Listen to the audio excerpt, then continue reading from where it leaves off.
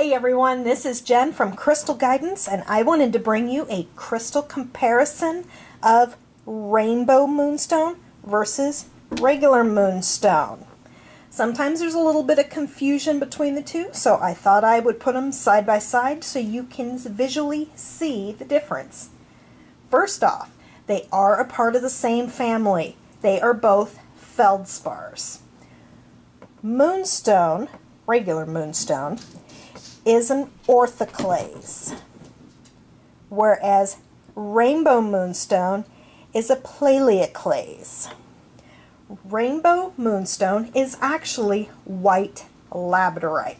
So these would be considered more like siblings, Labradorite and Rainbow Moonstone, whereas the two different types of moonstones would kind of be more like cousins. That's kind of how I put it, so that you know they're in the same family, but they are different. You can tell that Rainbow Moonstone has those flashes we have come to know and love from Labradorite. Oftentimes, you will notice that in Rainbow Moonstone, it also has inclusions of black tourmaline. Not always, but it is pretty common. Show you this raw piece. I'm not usually one for raw pieces. This one's actually my mom's.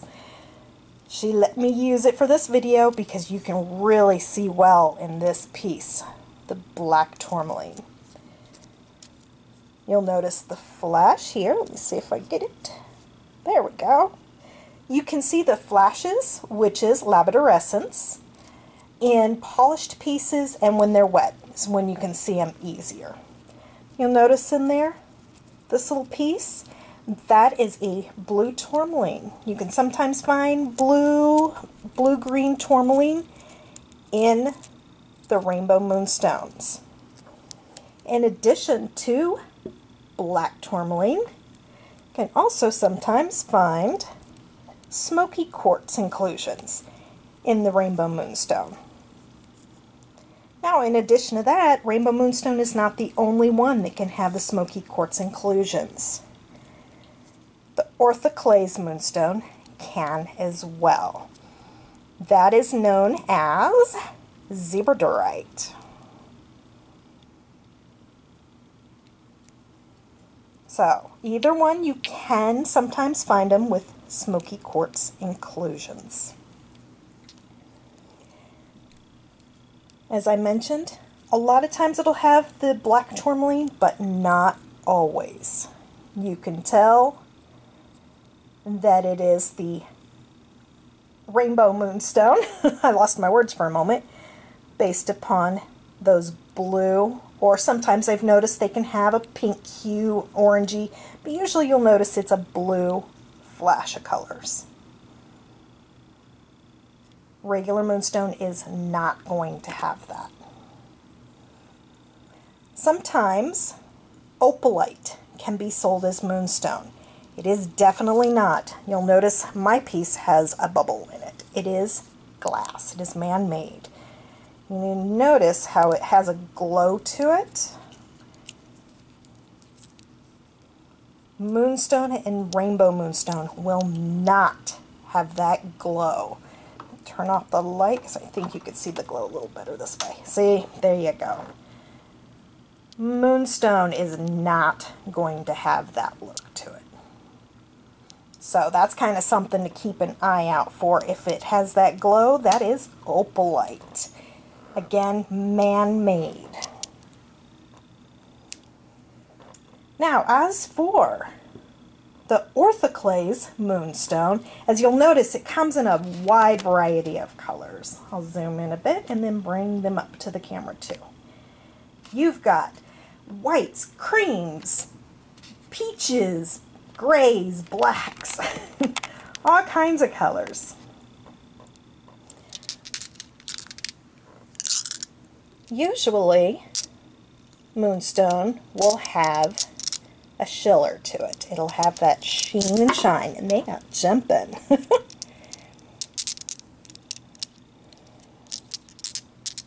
It's not always. Let me see, I believe this is the one. Nope, it's this one. That has a good shine to it. There we go.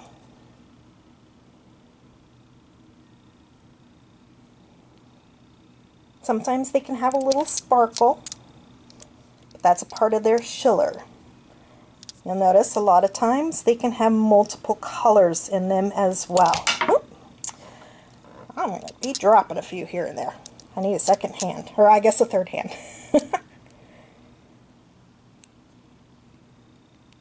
I definitely believe in seeing is learning, so hopefully seeing some of these are going to help you guys to recognize them. See, there's that beautiful sheen.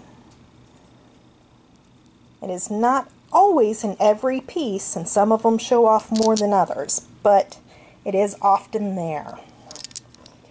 It's because of that sheen and the look that the moonstones have that they are called moonstone, because it reminds people of, you know, the sheen of the moon. So moonstone is actually more of a trademark name. It's just what we all know it as. So moonstone and rainbow moonstone, even though it's really more orthoclase and white labradorite. Here's another one that has some of those smoky inclusions, and then you see that schiller shining there.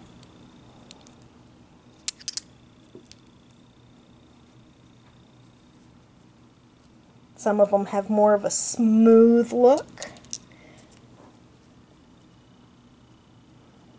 Like this one, see that beautiful shine, and the light's helping, but believe me, that shines even without the light on. Versus this one that looks like it's got more of the striations. And there are different colors in the black. You'll also notice that sometimes the black and gray moonstones can have in there bits of peach or cream coloring. Look at that shine. I will be doing a video that compares black moonstone with a few others. I'll get to that in a second. Sometimes the crystal Larvakite is referred to as black moonstone, black labradorite, but Larvakite's its own crystal. So in a future video I will be comparing Larvakite, black moonstone, labradorite, hypersthene, and indigo gabbro, which is also known as mystic merlinite. Since they can all have those flashes and look somewhat similar, I believe in putting them together so you could see the differences. And those beautiful shines. So, you'll notice their shines are quite different. So these are the moonstones, and how you can tell them apart. Since they are related, they both have a white streak. They both have a hardness of 6 to 6.5, if I remember correctly off the top of my head. So, those ways, chemically, you wouldn't be able to tell them apart. This is more to give you a visual so that you can see them. Other than that, it's getting into their chemical composition, which obviously, if you're somebody who doesn't have a test kit or anything like that, you're not going to be able to tell.